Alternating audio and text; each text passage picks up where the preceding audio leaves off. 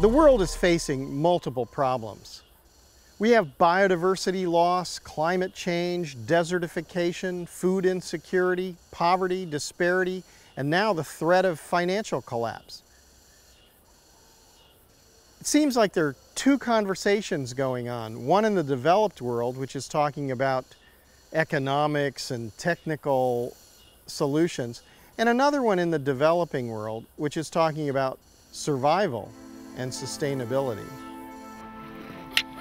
I've begun to see this differently.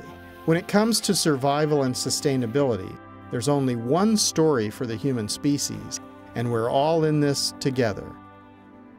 All our problems are interrelated. Far from being mysterious, they're actually the logical outcomes of the type of economic system that we've created. And this also seems to point toward the solution.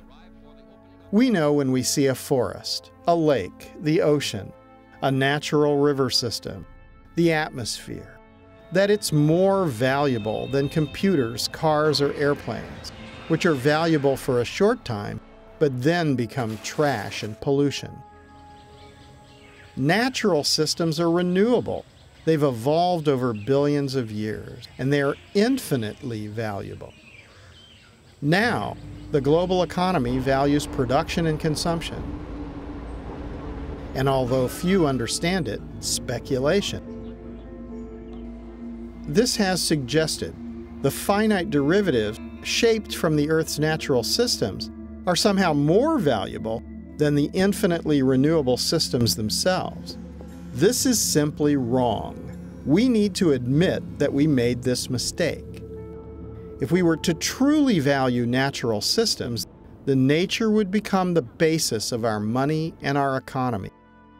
To protect nature, then, would not be a luxury, but a necessity. This brings us much closer to the truth, because we must have water, air, and fertile soils.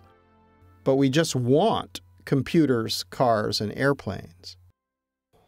We can change. It will not be easy, but we can and we must do it. I think there are two possibilities. If we are thoughtful and do the right thing, then we can consciously transition to a new paradigm in which human actions and the natural environment are in harmony. The other possibility is that the current system implodes from its own corruption and mistakes, and we are forced to try to salvage whatever we can of human civilization. For the sake of the children and future generations of life, we need to consciously decide to do the right thing. When we do that, we'll understand that wealth is coming from natural ecosystem function. And this will be the basis of our money.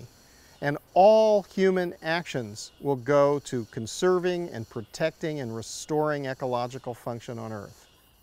We need to shift societal intent away from the production and consumption and waste of the economic system as we see it now, and realize that wealth is coming from natural ecosystem function.